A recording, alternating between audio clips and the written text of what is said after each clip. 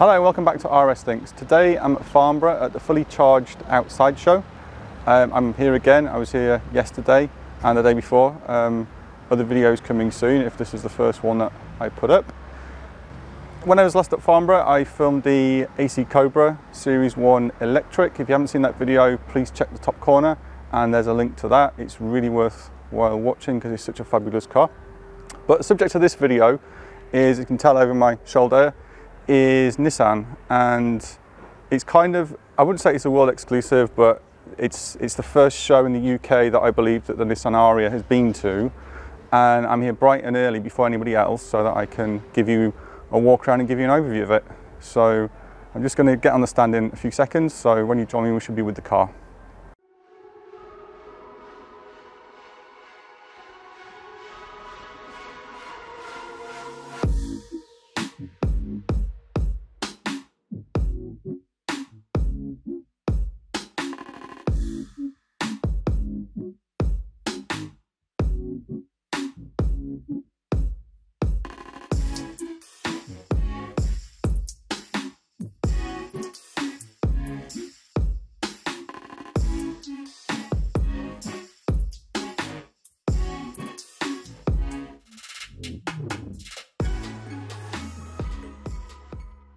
Here is the Nissan Ariya in all its glory.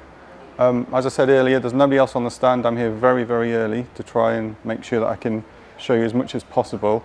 I did try yesterday, but the stand was absolutely rammed, so this is actually perfect. So I'm going to give you a walk around like I normally do. Unfortunately, I can't go inside the car, but I'm hoping I can do something clever with a 360 camera later, so let's see if I can do that. So start down the sides.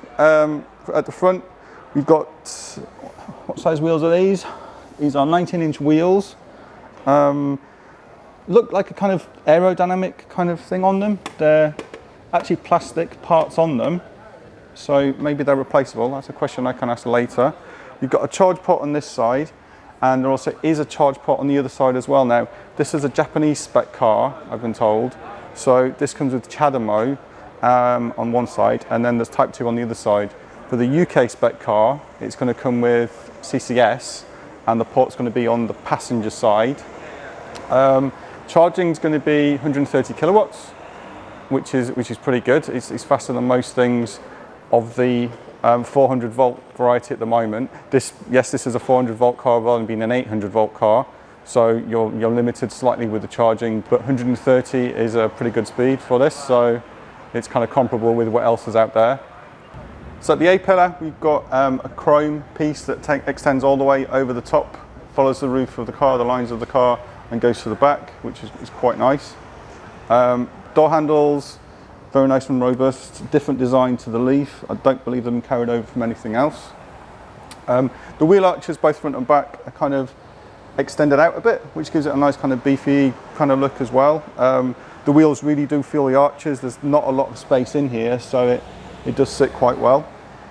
As I said, the roof kind of swoops over. It would have been interesting to see what the headroom is like in the back, but unfortunately I can't go inside.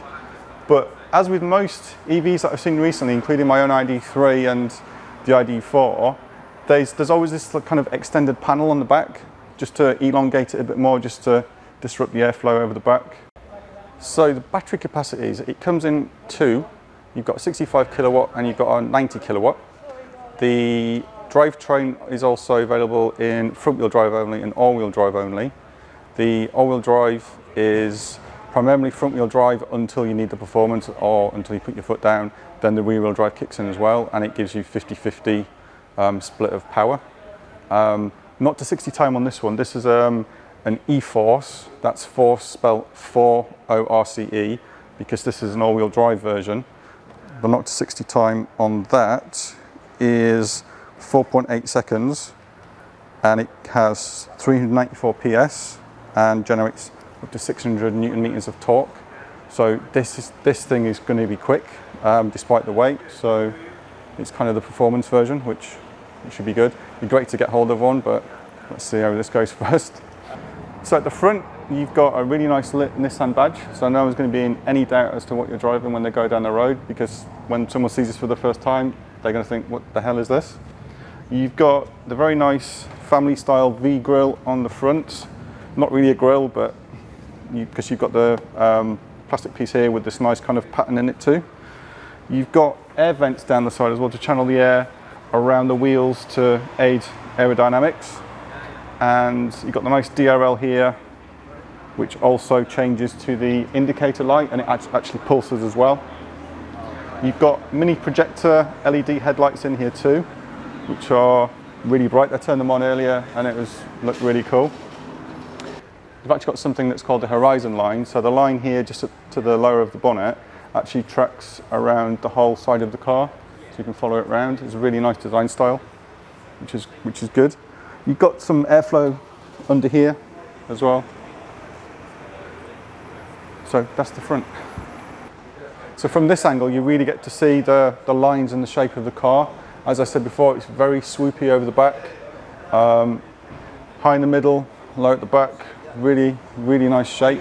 Kind of a bit, if I was to compare it to something, it'd be like the e-tron Sportback that you saw earlier on my channel. It's kind of got a very similar swoopy shape to that, all to aid aerodynamics. And you can see the horizon line that comes all the way from here, all the way down the side, and then comes all the way and integrating into the boot, just there. We've got very nice red LED strip that goes a full width, which looks really cool. Seems to be kind of the norm now on cars of this type, the smaller SUV electric car. Got the vents in the back to let the airflow come down over the window. You've kind of got a little spoiler type thing at the back here, which is quite nice too. Massive area of glass, so I imagine it'd be quite good to see out of. And you've just got the brake light just under here as well, the high-vis brake light too. You've got reversing camera just under here, and that will tie in with the 360-degree camera system that it's got. So if you've driven a Leaf before or any other Nissan with that, you kind of get a top-down view of your car. So very useful for guiding you into like parking spaces or precision parking or things where you can kind of maneuver yourself well by using the cameras, which is something I miss on my ID3. Loved it on my Leaf and wish I'd have spec'd it, but never mind. So let's look inside the boot. So the boot is 466 litres, which is just less than the EV6 at 490 and a lot less than the ID4, which is 543. You've got a split level boot floor, which you can modularise where you put these as well. And you've also got storage space underneath. This one's got a Bose subwoofer in here, and you've also got the compressor and the gunk for the tyres, and also the 12-volt batteries in the back of here as well. There are extra compartments left and right, and I can't see any 12-volt socket in the back or anything, and it looks like there are some cargo hooks just in the front as well. It will tow up to 1,500 kilograms braked. So if you compare it with the EV6, that will do 1,600 kilograms. And it's actually more than the ID4, which can only do 1,000 kilograms braked. So if you need to tow, then this is a good car to look for. So the car's also got a glass sunroof as well, in this particular one. There's also an electric retractable cover inside it. So it's got a lounge light inside. The center console actually moves forwards and backwards because of the flat floor, which is quite a nice touch. There's a 10.4 inch head-up display in there, and there's 2 times 12.3 inch screens, one in the middle, one for the driver. And you can actually swipe things between the screens. So if there's something on the passenger screen that the driver should know about, you can swipe it across, and vice versa. Something on the driver's screen, you can swipe it across to the passengers, which is quite a cool touch. The steering wheel is a 2-spoke steering wheel, and you've got the usual controls on there as well. There's no regen paddles or anything like that. So you can get it with 19 or 20 inch wheels, and because of the short overhangs, you can see you've practically got a wheel at each corner, so the handling will be absolutely superb. So that was just a brief overview of the Nissan Ariya here at the Fully Charged Outside show in Farnborough. There were quite a few features that I couldn't cover, such as like it's got a degree of autonomous driving, it's got Android Auto, Apple CarPlay. There are other interior features inside, so for instance you can move the center console forwards and backwards, but because I couldn't get physically inside the car myself, I wasn't able to demonstrate any of those. But if you want any more information, then please check out the Nissan website, where you'll find everything you need to know. Just want to mention Alex, who was a stand manager here, who allowed me the unprecedented access to the car. It was absolutely fantastic. Anything I wanted, they allowed me to basically open the car for me and switch it on and other bits and pieces. So that was greatly appreciated. Just wait till the aeroplane goes over.